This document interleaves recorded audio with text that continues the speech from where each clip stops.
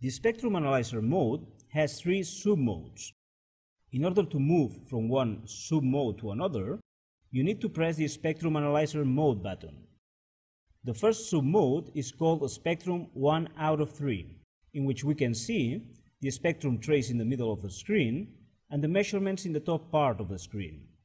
Now, if we press the spectrum analyzer mode button again, we will move to the spectrum 2 out of 3 screen, in which we can see the spectrum trace again, in the top part of the screen the measurements, and now in the top right part of the screen the TV demodulated picture. If we press again on the spectrum analyzer mode button, we will move to the spectrum 3 out of 3 screen, in which we can see only the spectrum trace. So you can use the sub-mode that is more suitable for your line of work. Now, let's see some additional functions that we can get access to by pressing the soft keys below the screen, F1, F2, F3, and F4. When we press F1, this menu rolls up. Here you can set the frequency value where we want to place the marker. You can select whether you want to move along the frequency horizontal axis by frequency or by channel.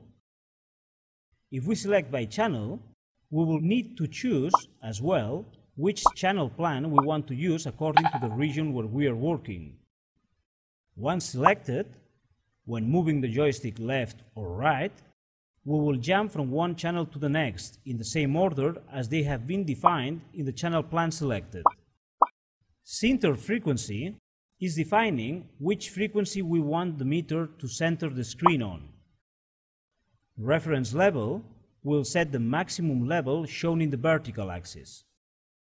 Same thing can be set just by moving the joystick up or down. Span will change the span used in the spectrum analyzer.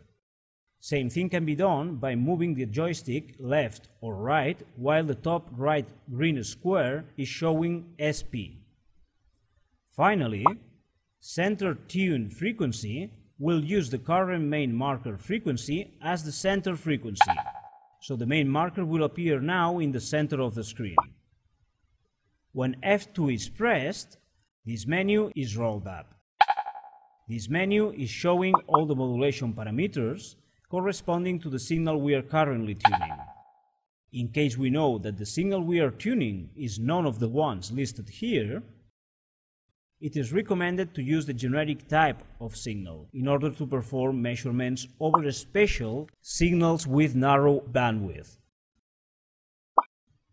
In that case, the meter will allow you to select the signal bandwidth so that the power meter and carrier-to-noise measurements are as accurate as possible. When F3 is pressed, we access to special advanced tools, which we will study in detail later.